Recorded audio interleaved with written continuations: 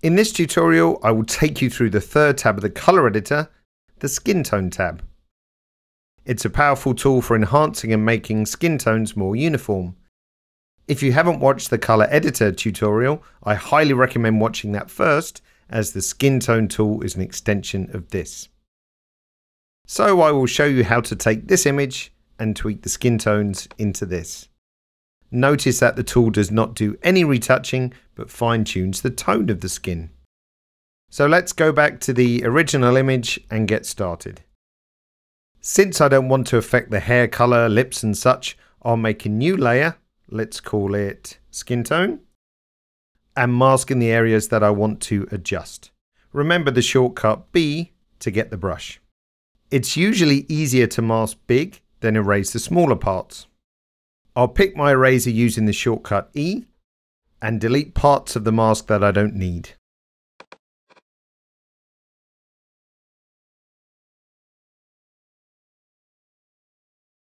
There we go. Remember, you can hide and show your mask with the keyboard shortcut M. Now it's time to pick the color range I want to adjust. I'll try to find a nice skin tone around here.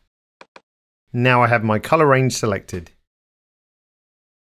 The Skintone tool is very much about fine tuning. The unique part of this tool is the 3 uniformity sliders right here. First one, the hue slider, will make the hues within my color range more uniform. Let me drag it all the way to 100 to show the effect. This is of course a bit unnatural as skin has nuances, but it helps me navigate towards my final hue of the skin tone. If it's too magenta or green, I can tweak the hue from the slider up here in the amount. That will shift the whole range in each direction, like so. When I'm happy with the actual hue, I can decrease the hue uniformity to balance it between uniform and natural. This seems like a good spot around here.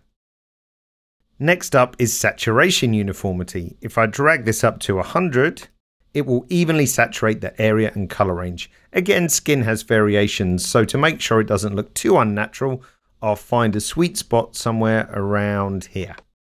Remember, these uniformity sliders behave differently than the amount sliders up here. If I want to adjust the overall saturation of the skin, I have to use the amount slider up here. The last uniformity slider is lightness. This will even out lightness differences, as you can see. An optimal setting for this portrait would be something around here. Lightness also has a corresponding amount slider up here, which affects the overall lightness of the color range. Now that the amount and uniformity sliders are set as I want, let me quickly mention this slider, Smoothness. This determines how much the adjustments of the color range will bleed into the surrounding colors. Usually I don't have to touch this slider at all when it comes to skin tone adjustments.